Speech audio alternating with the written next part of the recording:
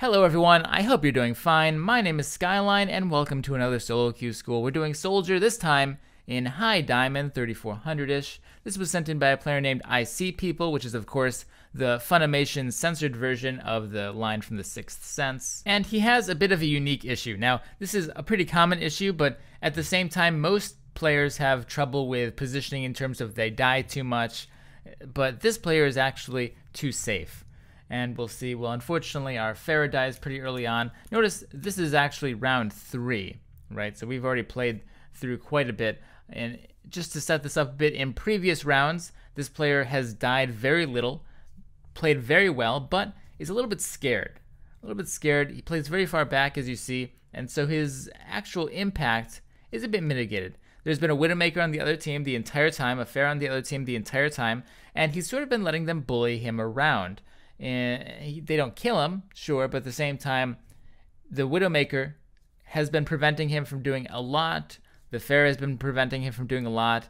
And so you can see, yeah, he's getting a little bit of pokey here and there, but overall, in that fight, he didn't do a whole lot of damage. Now, so that being said, Soldier is a little bit of a strange DPS in terms of he doesn't work like any of the others. So he's not a flanker. He's definitely not a flanker, but he has sprint, so you have a lot more flexibility to sort of be where you want to be. It's not like, for example, McCree here would be too slow. You couldn't just be like, oh, I'm McCree, I'm gonna just go up there. You can't do that. But at the same time, you're not a Genji, you're not a Tracer. You aren't going to just go crazy and go nuts. You can try that, but in organized play or at higher levels of the ladder, you'll be punished every time. So, where do we want to be here as Soldier? This is a Widowmaker. This little 1 pixel here. She's giving us a lot of trouble. There's a Farah in the air, somewhere around here, going around, doing whatever she wants, basically.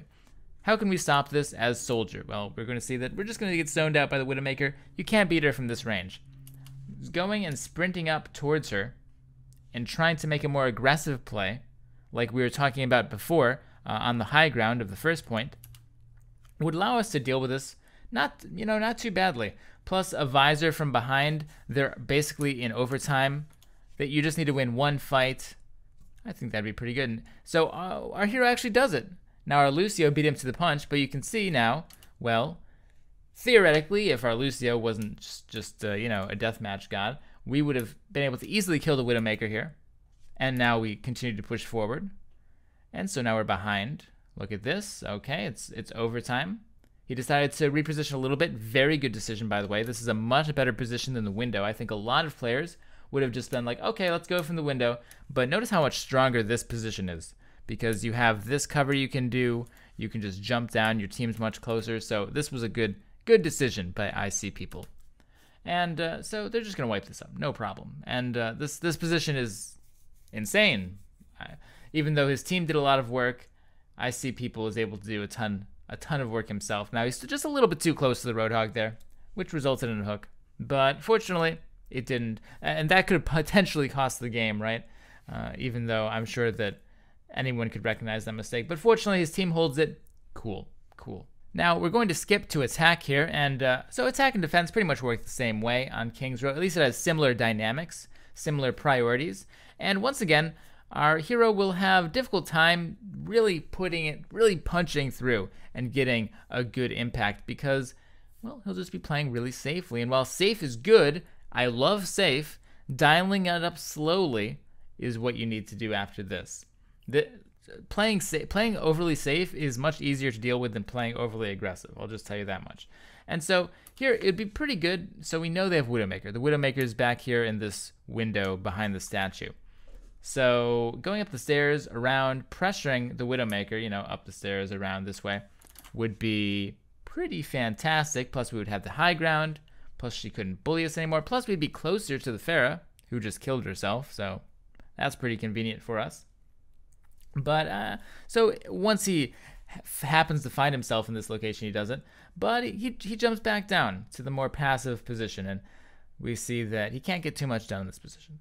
All right, so be more aggressive. On Soldier, it's very adaptive. You also have to think of your team composition as well. Let's look at the team comp. Well, we're not pressing tab, right? But we have a Reinhardt, we have a Lucio, we have an Orisa. We don't really have any flankers. So nobody's going to deal with the Widowmaker. Also think about the enemy's team composition. Well, they have a Winston. That's a bit scary. But it's still just one Winston. They don't have much more in terms of high ground control. So if you can manage to dodge the Winston, like here, if we just ran around, we would dodge the Winston pretty easily. Well, I think our team is pretty much dead at this point. But if we can just manage to dodge the Winston and take the high ground, there's really nothing that can contest us at all. And we would actually be on the high ground at this point if he had already rotated. And so the Mercy's going to come in and res. We popped Visor a little bit early because this player's had a couple issues so far of popping the Visor after the fight was already sort of won. 20 seconds remaining. And now we still haven't taken the point. Oh no, what are we going to do? Well, run all the way back. One option here is to just, well, go up the high ground. Remember, it's just one Winston. You can run away usually from one Winston if it's early enough in the fight. Another option is to go around this way. It's not like a flank, right? But you just want to reposition yourself on the side. It's very safe because you can just come back through hotel if you get in danger. Lots of options. And in fact, we do wind up taking it eventually. And notice the Winston can't really do anything to us. It's just one Winston. One Winston can annoy us, but against like Orisa, there's a lot of Lucio, there's a ton of peel back here to help you out. So you don't really need to worry about the Winston messing you up. You just need to worry about the Widowmaker and the Pharah. And so another Visor will clean this up. Once again, probably an unnecessary Visor. Plus, if you think of it from a macro perspective, from a long-term perspective, you can't lose another fight. You need to win one more fight. You have a much higher probability of winning this fight without Visor than you do of winning the next fight without Visor. And so take that into consideration. But once again, remember, they don't have a lot of dive. They do not have a lot of dive at all. All they have is a Widowmaker and a Pharah. What's good against them? Well, going out from alternate angles, going from high ground. So now even going up and around the stairs and going up into the high ground would potentially be a strong move here on Soldier. Flanking around this side path as well. All in order to try to deal with these characters. We do have a Genji on our team. He's been kind of swapping back and forth. But once again, notice just one Winston. One Winston will not kill us. It's impossible. And our hero even understands that. He just straight up stands in the line of fire. Fortunately, we're getting dove on right now, so we can have a good amount of impact. But you shouldn't have to have the other team dive on you and get into that close proximity in order to have the impact. You should be trying to get it by yourself. Plus, there's a Widowmaker in the back, so trying to shoot at you. At this point, it's pretty much too late, right? You have to go for it wherever positioning you're at. But you would notice how, imagine if we were up here. If we're up behind on that high ground behind us, that'd be pretty sweet, right? Pretty good. So now we will just we'll just wipe the fight up. Unfortunately, the Winston has an ultimate. It's just all down to aim at this point. And like I said before, I see people very, very good as far as not dying positioning. In fact, we're even playing so passively that our Reinhardt gets an Earthshatter, and instead of killing him, we say, okay, we need to heal. Super safe, the safest of safety like ever. Now, obviously, I think you definitely should have shot through the Earthshatter right there, but your team does eventually wind up winning. However, really, that game should have been won. You could have won that by your own hand, but it got really sketchy and really close at the end because of just a little bit of lack of aggression. And I'm not saying go crazy, right? You shouldn't die any more than you're dying now. Just just step it up a kick. Be able to identify when team compositions aren't equipped to deal with you having weird positioning. Like right now, they only had a Winston. Widowmaker's not going to mess with you. Pharah, she's not going to mess with you because she doesn't want to get close. No one else had mobility. So you could have actually done all this cool stuff without being punished. And that is one of the keys to breaking into Masters and beyond, is it's not so much just playing safe and good all the time.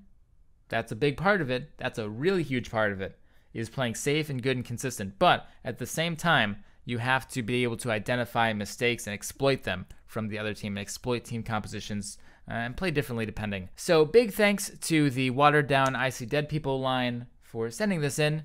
It was a good game to watch. Now I know I've done 2 soldiers this month. I'll probably go maybe do a Zarya, maybe do some heroes that I haven't done in a little while coming up. I hope you guys enjoyed. Leave any questions down below. Never forget to stay positive and have a great day. See you soon.